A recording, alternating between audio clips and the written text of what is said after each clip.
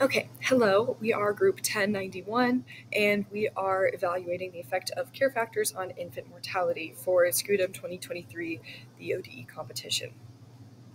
So the problem we chose is kangaroo care, but we modified it to be for human infants because we found a lot more data with human infants. So we chose this problem because we all want to be involved in medicine in our futures, and it's very relevant and it's great practice. So some assumptions we made about this problem were if there's no care within the first 24 hours, the baby will have zero chance of survival. This gave us the initial condition y at 0 equals 0 when we are focusing on our survivability ODE. So our survival weight range for the baby is 1 kilogram to 5 kilograms. Any weights outside of these we are not considering in this problem, just to simplify things. We are assuming proper medical care like vaccines and modern medicine. We are also ignoring external health factors like genetic conditions or any problems that the baby might have at birth. So we are assuming that there is an average of 4 hours of feeding per day. This applies to holding time as well. Our 4 hours of feeding and holding time combine to be our 8 hours of ideal care per day for the baby. So our feeding time is incorporated into our weight parameter because the more you feed the baby, the bigger it gets. Mothers are in perfect health, and we are also assuming complete skin-to-skin contact for all interactions. So every interaction counts as care time for the baby. Our general approach was picking our independent parameters, and we will get into those a little bit later. So our feeding time, holding time, exposure to high-risk areas, and our natural weight variation were topics we decided to focus on. What we did is we took these parameters and we were able to make equations based on data we found that you will see later in our citations. And we made these equations and then combined them all to make our ODEs, which are weight and chance of survival. So weight depends on feeding time, natural weight variation and holding time, and then chance of survival depends on the baby's exposure to infection and its weight. Feeding time. This is our first independent parameter. Each day represents 4 hours of feeding time, and you can see if the baby gets fed 0 hours per day, then it will gain 0 weight. So our holding time is a lot like the feeding time, except we have a different y-intercept. We are not measuring the change in weight, but we are actually just measuring the infant weight in general. So we are going to have a different y-intercept of 3 kilograms instead of 0. And if you combine this with the feeding time, you get 8 hours of ideal care per day, which is the standard. So our next parameter is exposure to high-risk areas. This includes the baby being exposed to infection or illness or disease. And you can see that 0 exposure, we automatically assume that the baby has a 100% survival chance. So this is a parameter that we couldn't figure out how to incorporate into our ODEs. This is body temperature for versus survivability. And we found that the regular body temperature of a mother is 37 degrees Celsius, and we kind of just assumed that that would be applicable to the baby as well.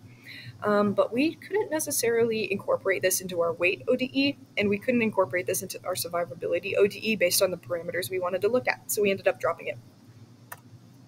So our final solution graphs are our expected weight versus time and our expected survivability versus time. These are graphs that we made by taking our parameters and combining them and looking at points that our parameters would make when we combined them and then splining those points together. So we made functions in between each of these points. So the functions in the code are actually really complicated. They're very high order polynomials. However, the functions actually look really pretty graphed out. So these are our ODEs, and again, survivability depends on the weight ODE, which is why they're coupled. And let us move on into actually how we built these ODEs. Now that we've seen our solution graphs, how did we build the ODEs that went into that? So we landed on 2 coupled ODEs, one for weight, one for chance of survivability, both in respect to time, and found that weight we wanted to be a parameter for percent chance survival, but weight had its own parameters and independent variables. So that's how we landed on building coupled ODEs. So we started to find these these ODEs by researching expected points for change in weight and change in survival chance at select days that we could then spline using third order splines. So then once we did that, we were able to extract a function that described our change in weight versus time and our change in chance of survivability over time. So that leads us to us creating the code for that, where you can see here are our points for weight change with time and then percent chance with time. And these points we found through research, and then we used just interp1 with our third degree splines, and then we extracted those functions. Then plotting those, we got these graphs, which this is kind of what we were expecting, where through like our natural weight variation research, we expected this dip between 0 and 5 days, kind of a peak at around 10 days, and then another dip, and then that steady increase in weight, and then over in DSDT. This initial dip with, weaker babies, lighter babies, less fat, exposure to high-risk areas would have more effect, so a decrease, and then another decrease when, exposure to these high-risk areas has been prolonged, and then a gradual increase as the baby gains weight, has more holding time, has more feeding time, etc., etc. And just to note, this DSDT time, that is in hours on the x-axis, where DWDT is in days. Okay, so for our solution methods, we could not get an exact solution. Our ODEs were just too complex for that, so we decided on 2 approximate solutions that we would then compare.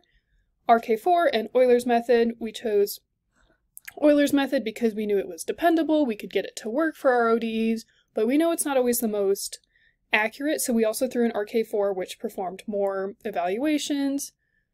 That would give us, some higher accuracy points.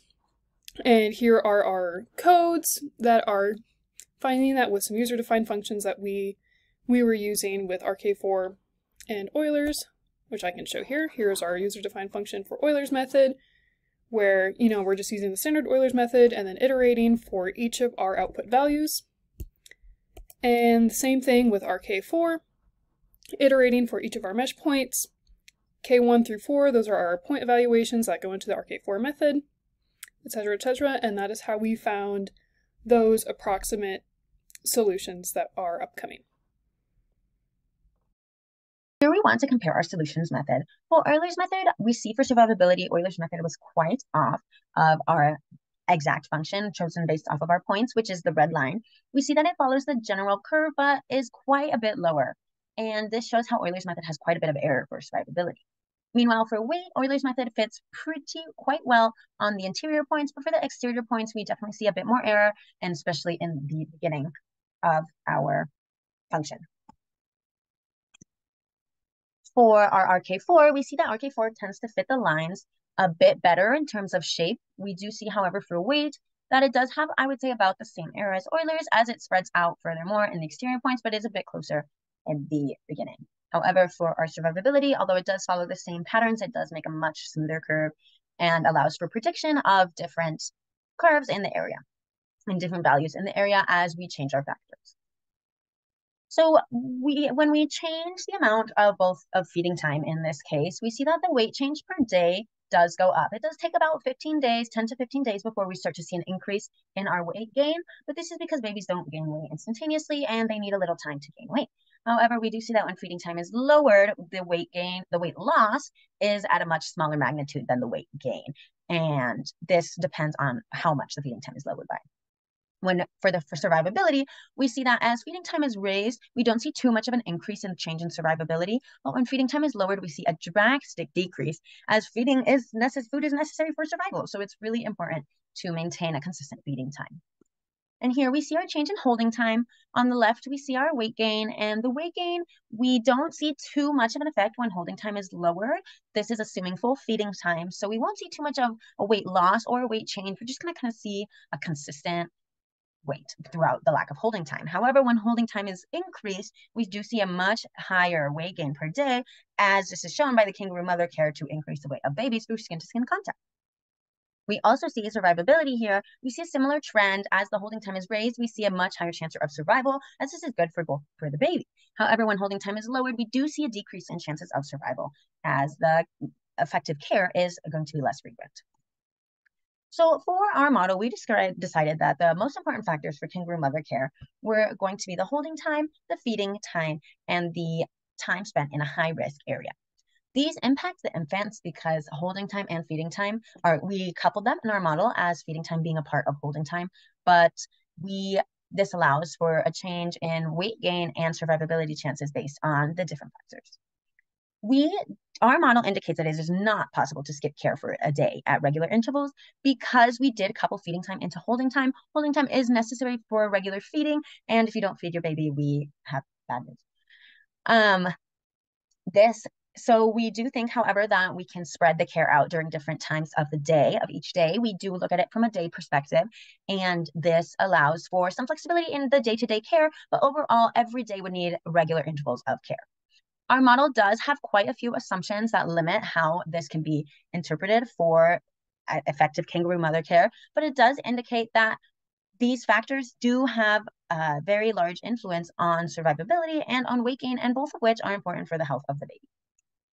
And here we see some of our citations, and thank you for your attention.